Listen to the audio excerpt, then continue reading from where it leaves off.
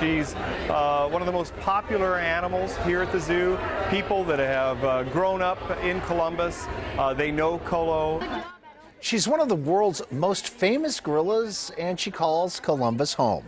On her 59th birthday, the zoo is celebrating yet another milestone for Colo.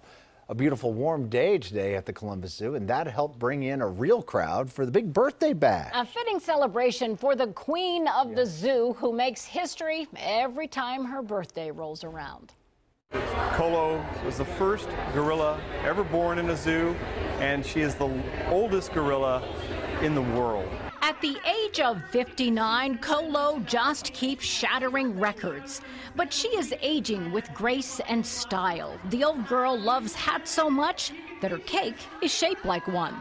She received an ice cake, something that'll be very special for her, as well as some presents. Her favorite food, which is tomatoes, and she loves wearing hats, so she has her favorite Columbus Zoo and Aquarium hat that she will wear proudly. The other gorillas got cupcakes today. The humans were invited to share a giant cake as well. Colo has been at the zoo longer than the gorilla habitat itself. She was born here when the zoo was just a collection of ramshackle cages and lived here as Jack Hanna transformed it into one of the world's finest zoos. Along the way, she gave birth to 3 children, has 16 grandchildren, 10 great-grandchildren, and 3 great-great-grandchildren. The median age of female gorillas is only 37, so she is a living legend. Well, I love the fact that it gives us the opportunity to talk about gorillas in general, the conservation efforts as we look forward into 2016. We're wanting to make sure we have an impact. So Colo is a great ambassador.